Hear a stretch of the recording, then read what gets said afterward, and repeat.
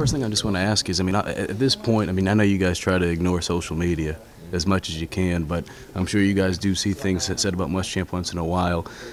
What is that like? Because obviously you guys know what is actually going on in-house, and what does he mean to you? Yeah, social media is just something, I try to ignore and everything, especially during the season. People got their opinions and, they're entitled to it and they can put it wherever they want. But as far as what goes on in this building, we got each other and that's all we need. Yeah. What does he mean, though, to you as a player, knowing where he's trying to take this program? Yeah, I mean, I got all the faith in the world in Coach Muschamp.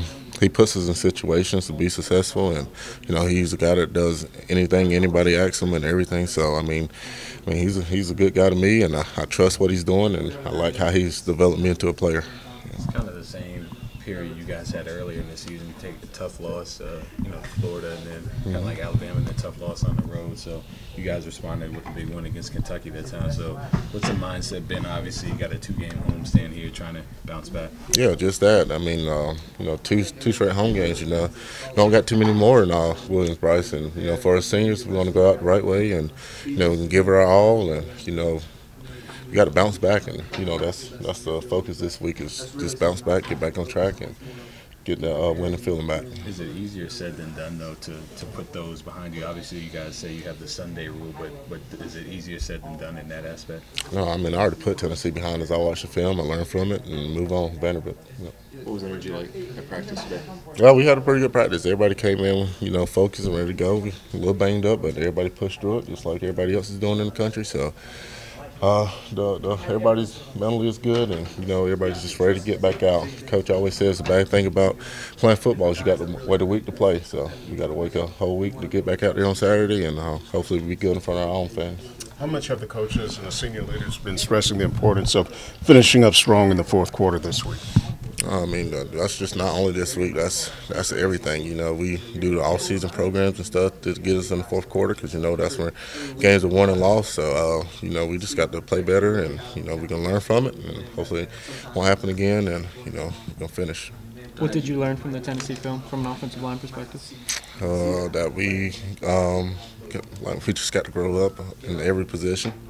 And, when you get thrown in there, you got to be ready to execute. Anything can happen. And, we play in hostile environments like that, and you can't be a surprise that it's going to be loud. And those guys can feed off their crowd's energy just like we do at our place. So, for me, that's just what I'm trying to get to all our guys, and especially the younger guys. But hopefully we learn and we move on from it. How much has the depth been tested up front this year?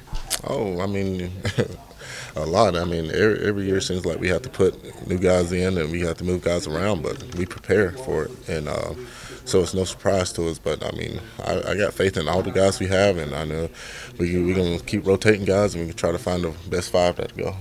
Carrion said that Vandy's kind of a cover zero, kind of send-house kind of team. How much pressure does that put on an offensive line and Ryan to pick it up? Yeah, well, just watching them, they blitz a whole lot, so we're going to try to do some things to adjust it and give Ryan some more time because they do play cover zero, so hopefully we get ball out fast and put it in hands like Brian and shine them, and they can make some plays and get down the field. Donell, when you see Ryan get hit as an offensive lineman, sort of what is your first thought?